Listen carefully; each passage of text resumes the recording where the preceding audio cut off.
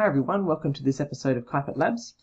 In this video we're going to be talking about the concept of heat or thermal energy transfer using the technique of conduction, the first of our three in this mini-series.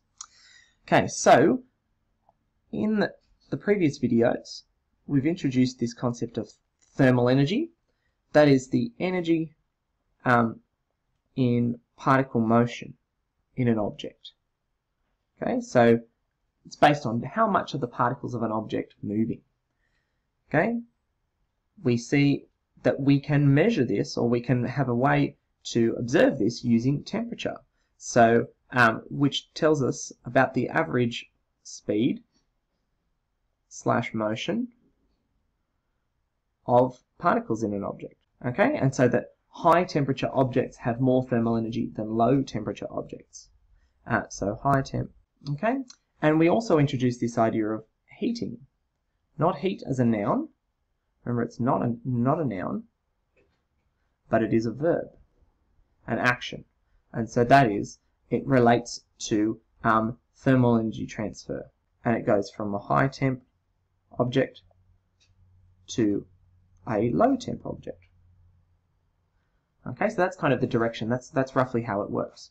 Okay, but so what we want to now talk about is this idea that there's three main mechanisms by which this works: conduction, convection, and thermal radiation. Okay, so in this video we're going to very quickly discuss the first one, conduction. Okay, so we've talked about in the past this idea that matter is made up of particles. Okay, so particles that are in motion.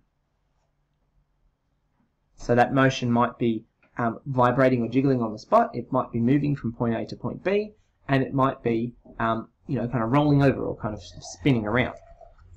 Okay, but then getting to this idea that more thermal energy gives us more motion.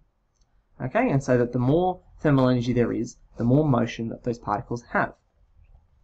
But now, if we look at these particles over here, let's kind of expand this out to think about, say, like a metal rod.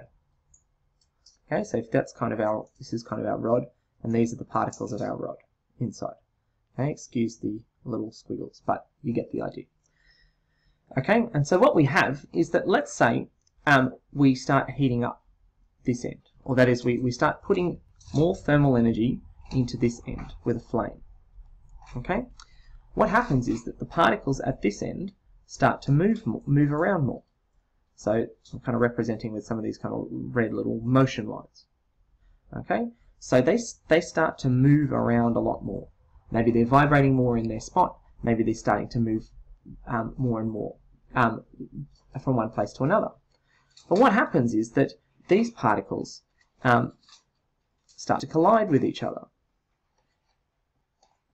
Okay, so you think about, say, like pool balls on a pool table.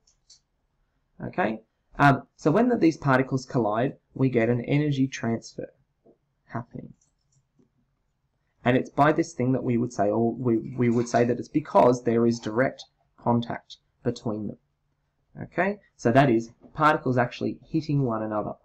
And so what we can say then is this idea of energy transfer, or thermal energy transfer, to be even more precise. Thermal energy transfer by direct contact is this idea of conduction. Okay, so that's where this concept kind of kicks in. So that this thermal energy starts to make its way as these particles collide with the ones next to them. Okay, so they end up making collisions, and they start moving further and further through the material as these collisions happen, and then they're passing on more of that energy until eventually it makes its way all the way through the material. And then we end up all at the same temperature. Okay, that is the same amount of motion. Okay, eventually once we even out the amount of energy. Okay, so conduction is the sort of thing that would happen, say, like in a metal rod, or perhaps if you put, say, like a metal spoon in a cup of tea or coffee, that eventually the metal spoon gets hot because the thermal energy is being conducted through that metal. Okay, now, so conduction is generally a pretty slow process. Metals conduct thermal energy faster than non-metals. So a metal spoon will conduct it better than a wooden spoon.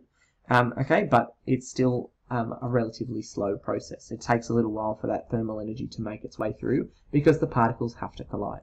Okay, thanks very much for watching. Bye for now.